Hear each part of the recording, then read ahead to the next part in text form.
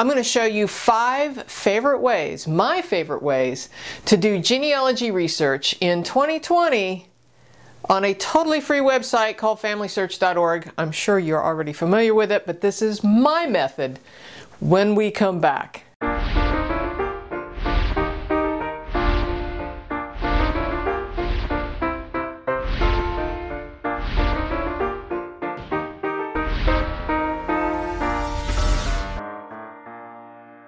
Welcome back. I want to show you my favorite ways to do research using the free website, FamilySearch.org, but I also want to show you how I use them in connection with each other to kind of maximize your research efforts there.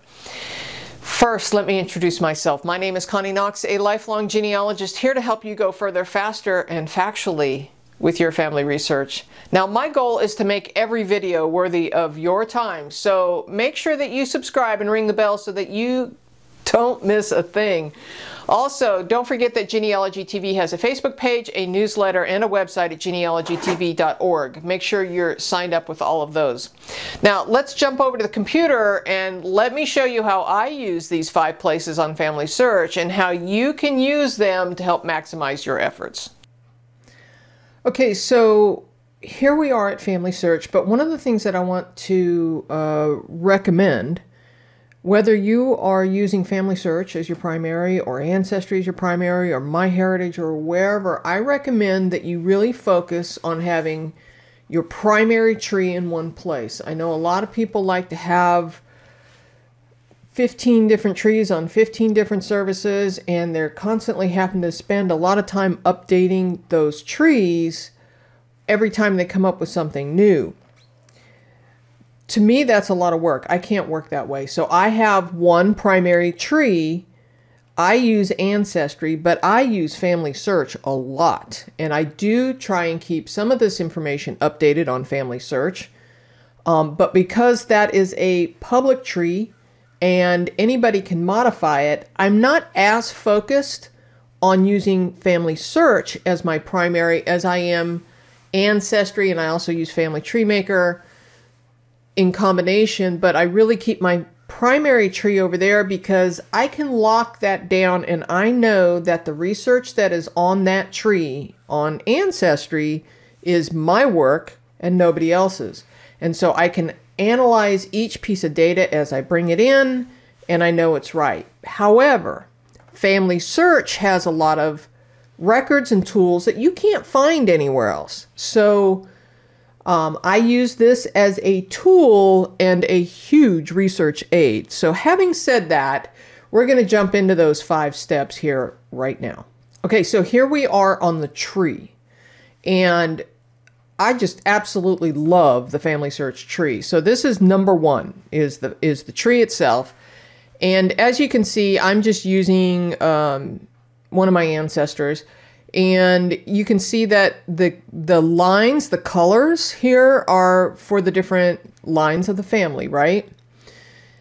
But what you can also do, if you haven't noticed, is you can also change the colors by birth country, by the number of sources that they have. Look up here.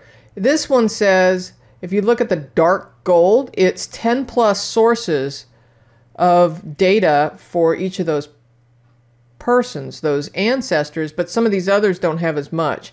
And it might be, it could be that just somebody hasn't done the work on Family Search and put those resources in. You can also look at stories. You can see where there are photographs. Research helps is what it says over here. It's showing you where data problems are, where record hints are located. So maybe you want to focus on the blue boxes there. And research suggestions, love that. Okay, so let's go back up to the family lines for a moment. One of the things I want to point out, if you're not familiar with Family Search, is if you hover over somebody, you get this little fan chart. And by the way, I'm on the fan chart. You can change that up here. We'll go into that here in just a second. But if you click on this little fan chart, it puts him in the center. And now you're looking at one more generation out. You have the ability of looking at multiple generations across the top. You can change this. If you don't want to look at the fan chart, you can look at a landscape view, which is perhaps something that you're more comfortable with looking at. You can look at the portrait view, which is basically the same ancestral chart. It's just turned around differently so that you can move up the tree this way, going back in time. And the descendancy chart is going the other direction, showing you the descendants of each person. I don't use this as much, personally. It's a nice layout, though. But I really love the fan chart.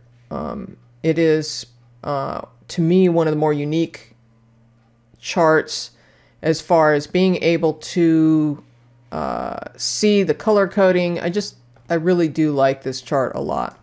So with tabs across the top, I can leave this open as my map, if you will, as to where to go back as I'm researching, because I want to be very methodical in how I'm doing it. So I will pick one person and I will focus on one person until I'm done researching that person. So keeping that focus person in mind, the person that I'm really seeking, that I'm missing information or whatever, I'm trying to dig for more information about one person, or maybe a cluster family, husband and wife and children kind of research question, I'm now going to go over to the records and drill in. I'm going to do this two ways.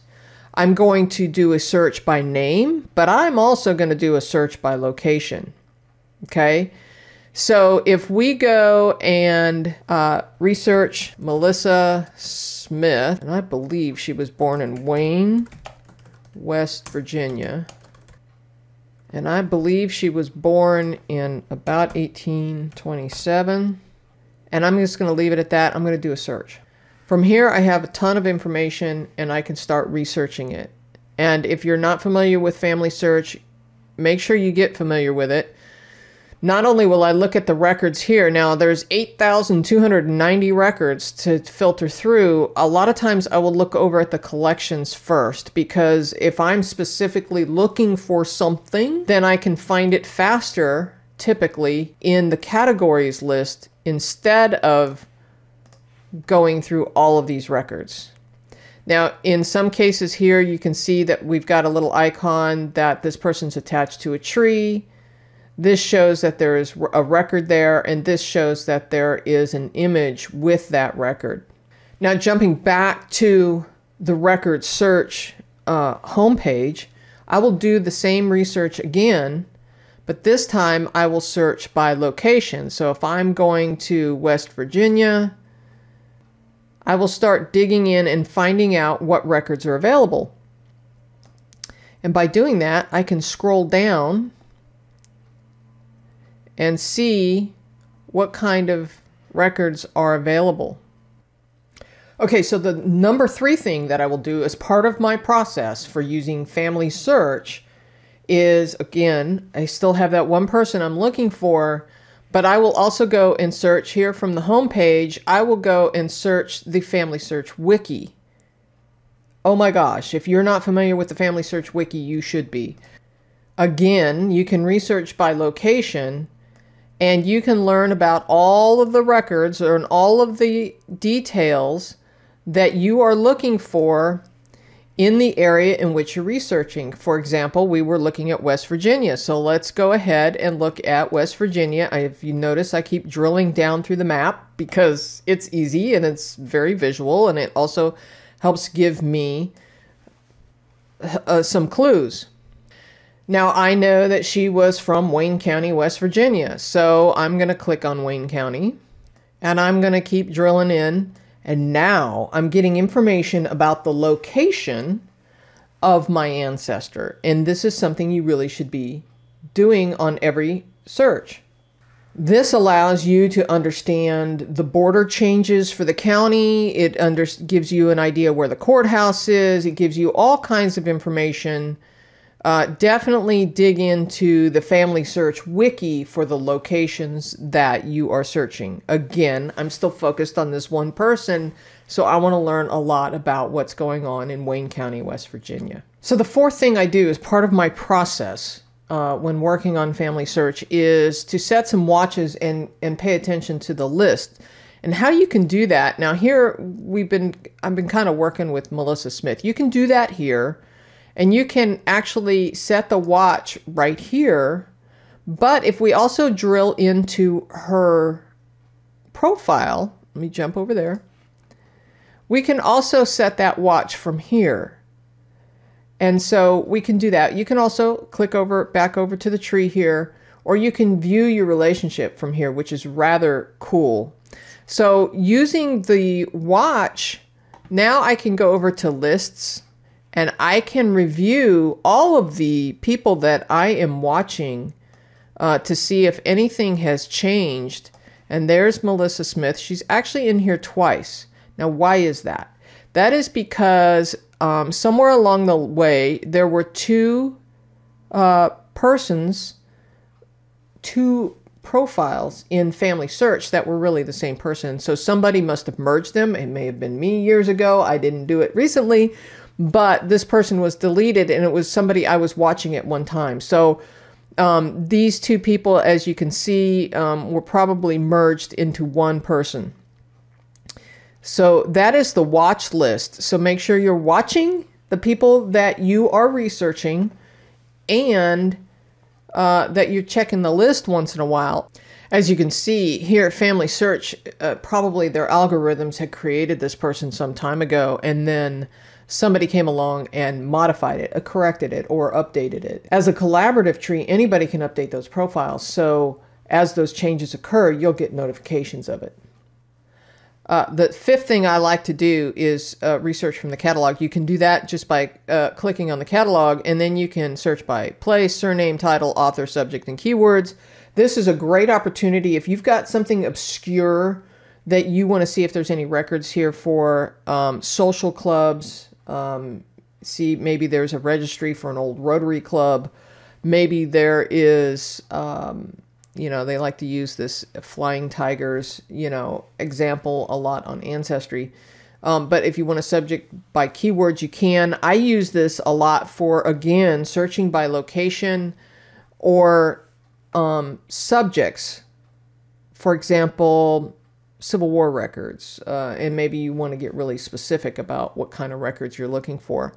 So the catalog is a great thing, but one of the things that I want to point out is these other catalogs. This is kind of a bonus tip.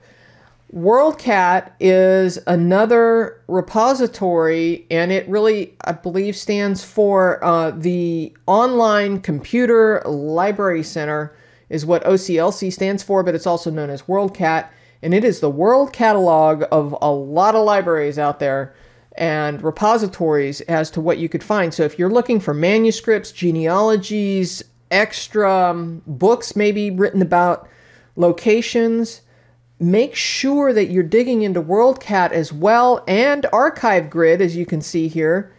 Let's jump over to OCLC for a second. Here is WorldCat. You can log in and do some research and find what libraries in your area or where some of these manuscripts are that you've just got to see. And this will help tell you. Also, Archive Grid is a fabulous online repository, again, for really great for taking a look at libraries and archives in the areas in which you're wanting to research. So there's kind of a bonus tip. You can actually get to those from the catalog at FamilySearch. Hey, well, that's my five top tips for using FamilySearch.org as a research tool. That's kind of my methodology. Those are the things that I walk through every time I kind of have a research question in my mind. This is how I'm going to methodically go through FamilySearch to try and glean everything out of it that I can for that research question. And then I do it all again for the next research question. So if you have a method that you like, please put a brief comment in the comment sections below. Everybody learns from everyone else. And well, I hope you like that. If so, give me a thumbs up, and we will catch you next time. Don't forget to subscribe and ring the bell so that you get notified each time we upload a video. Don't forget to check out the Facebook page and the website at genealogytv.org. And until next time, keep on climbing your family tree.